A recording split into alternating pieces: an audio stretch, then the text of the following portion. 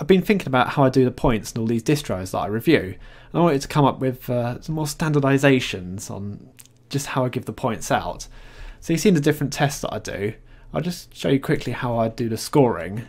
All these tests are weighted, so just for being easy to install, I could give it a maximum score of 5 points, whereas having a lot of bugs could give a maximum score, well, 25, or even lose it a lot of points. So that reduces the distro's average quite considerably by having a lot of bugs.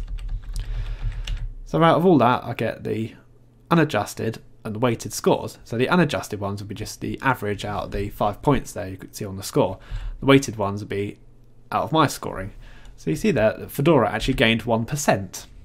And I actually just kind of round up or round down the number there, because I don't want to say, well, Fedora 18 has got 77.19. No, I don't say that. That just sounds too geeky, really. Let's just say average is 78, or average is 75, or average is 80. You know, it's going to be those sort of numbers. But the point I wanted to come on to, right, I've given a set of standards for all these different scores. So for easy to use, so you've got the point of only 1 out of 5 be only the system programmer knows how to use that distro. We got to the point of requires hours of manual reading, requires some manual reading, a small bit of thinking involved, and just the basics where you know how to switch the computer on. If you're that basic, you know how to use it then. So hours of manual reading would be something like Gentoo or Arch, some manual reading, Debian or Fedora, small bit, and to the point of you know how to switch computer on, Zorin or Mint. Ease of installation, I love that one. Computer was lobbed out the window. Much frustration there and kind of gave up. Or the keyboard was destroyed. Yeah. Or text only or a lot of technical questions. GUI based with some technical questions or simple point and click. The styling. Now there's some debate here. I've seen a lot of my distros that I reviewed. I say something's good and someone else might have a completely different opinion here. I know we all think differently, and that's just part of the variety of life. But what I wanted to clarify it down to for when I'm reviewing them, a complete mess with a lot of errors would be, say, menu bars were disjointed. Got some errors, maybe like the colouring was different on the menu bar there to the application background. Now, the basic desktop theme. What I've wanted to do is award distros that go over and above just providing the standard GNOME or KDE desktop. So I know KDE is quite a nice desktop, but if a distro's only used the basic KDE, then I don't want to give them too high points compared to a distro that's gone and created their own themes, for instance. So something that's glossy and stunning, maybe that just someone's used the Fainza icon set, or like you got the colourful close, minimise, maximise buttons there and the colourful icons in Ubuntu. That's quite nice. And absolutely stunning E17 desktop, Bodhi Linux, those sort of things. I think they're really nice. I think the developers there have put a massive amount of effort in making their distros look quite pretty, and that's why I've gone for absolutely stunning there. Right, boot up speed. I might need to clarify the timings here slightly, but this is what I'm basically on in VirtualBox, and then I know what adding a few seconds would be for my system. I know if you've got really slow hardware, then you're kind of going to be beyond the 30 seconds anyway. But anyway, tying it down to, well, Windows speed, or erosion pace could be the other term there. 20 to 30 seconds, 11 to 15, 6 to 10, or 1 out of 5 would be below 5 seconds. So maybe something like Gentoo or Arch would be there, and Ubuntu would probably be around the 6 to 10 seconds. Responsiveness. So I'm looking at responsiveness of the average program, like File Manager, Firefox, Chrome, just those little basic applications.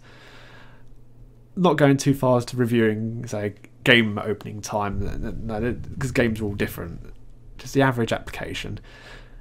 So gave up and went for a beer. In other words, it didn't happen. Never opened. Might need to think about the timing slightly again, but we got like Windows pace there, 5 to 10 seconds, 4 or 5, or maybe Windows 7 might get that one close. Average Linux distributions are going to be around there, 2 or 3 seconds. Maybe Gentoo or Arch should be there. Well, one Ubuntu-based distro I've seen is Elementary OS. That's opened before I click the button, or opened as I click the button, I think is the term. I was just kind of making fun of it there. Right, number of bugs.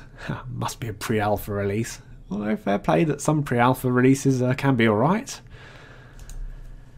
1 or more major bugs. So, thinking of the Mint 14 Ubuntu 12.10, major issue in that some applications crashed before they saved the data, or just didn't save the document. Major failing there. Few or more minor bugs with the OS. Some little glitch here and there. You might notice it, but it doesn't really affect the OS, doesn't affect the day-to-day running. Now I can't grade running on certain hardware, because people could say, oh, that's a bug, it doesn't work on my hardware. No, I can't test every hardware, but I know what mine is. Mine's a fairly average system. I know all the hardware is Linux compatible, so I can only base it on what I've got. Now if there's major issues with VirtualBox, I kind of know that, and then I will do a full system install. There's certain distros I know that just will not work in VirtualBox, and I know to test those on the full system. But for some people saying, oh, glitch is VirtualBox related, no, because I've seen enough now, I know kind of what are and aren't VirtualBox issues. Right, minor bugs in a couple of applications. Maybe the developer's chosen some applications that do have slight issues. Yeah, just off the top of my head there, one I thought of was the Fedora. The video player didn't work that well. Totem just crashed, or not crashed, it just showed a little glitch there. That's kind of what I'm showing. There were bugs found, but it really didn't affect the overall use of it, and then it got to none found during testing. Selection of pre-installed applications. Now here's where I grade the distro kind of based on what it says it's providing. Now if I looked at a gaming distro that only came with Solitaire and LibreOffice, then, well, that's no good at all. That's going to be completely useless. But if I looked at a business distro that had Solitaire and LibreOffice, then that's going to be absolutely fine. It would probably score 4 or 5 out of 5. That's kind of what I'm looking at here. So, got a different grading there. Nowhere near advertised specification. Missing a few or has too many applications. Yes, too many can be a bad thing for a distro. Wasting space, wasting resources, difficult to get rid of some config files. The codec's not installed. That's going to be a disadvantage then, because it's not really an out-of-the-box system. A new user then has to do something to make the codecs installed. So kind of all the Ubuntu distros around there, Ubuntu, Kubuntu, etc. And spot on, well, had everything it need, everything working out of the box, and pretty much what I thought the distro needed. Number of applications available in default repositories. And here's the key, default repositories. I know you can add loads of repositories to a distro, but I'm looking at default, what it comes with. So none available would be like, well, Windows 7, Windows XP. They don't have any repositories. I know you can get loads of applications, but that's a different matter. I might have to think about the numbers slightly here. So less than 20,000, or no codecs, or less than 30,000. So a distro like Fedora or Debian, no codecs available in the default repositories. It's not going to score that well there. Some games, codecs, or a few multimedia applications. Again, probably looking at more, say, the Ubuntu or Mint around that point.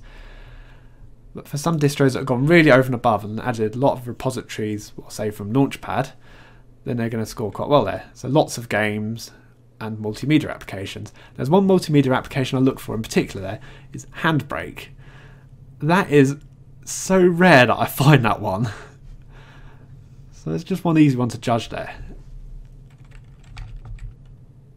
And for the 32 and 64-bit versions, only 1, 3 and 5 points available for there. That one would be 32-bit non-PAE, so that's going to be very restrictive on the number of systems it can run on. And you wouldn't. And then 32-bit PAE is that it's only 32-bit, but it's got fully addressable memory, so more than 3 gig of RAM addressable. And lastly, you've got 32 and 64-bit. So that is my thinking on standardising these test points that I do. But if you've got any suggestions or comments about it, please let me know. This is all a work in progress. My way is not the right way necessarily, but I've got to do what I think is the right way and what I think is applicable for many users. And I'm aiming it more for what a new user thinks, not what an advanced user thinks, because I know advanced users, you know how to get repositories installed, you know how to get codecs there, and you know how to do that. Would a new user? Not necessarily, and that's more what I'm making this for. But yeah, thanks for watching. See you later.